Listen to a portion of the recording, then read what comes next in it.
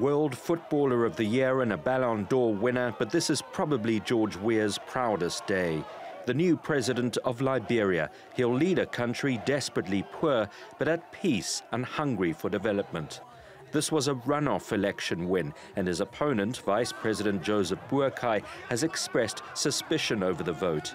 But Weah's convincing victory should leave few in doubt that the man from AC Milan is the one that Liberians want. The overall percentage is CDC, thank you, Mr. President, is 61.5% for the CDC and 38.5% for the Unity Party. Weah's Congress for Democratic Change supporters celebrated, but others have questioned his lack of experience in government and fear it's his celebrity pulling power alone which makes him popular.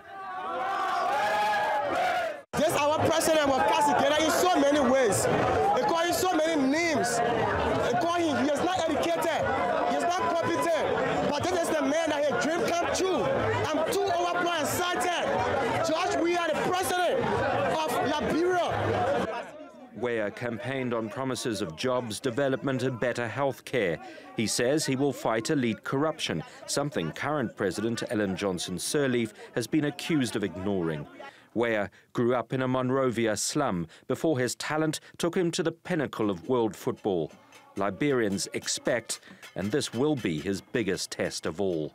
Ben said, TRT World.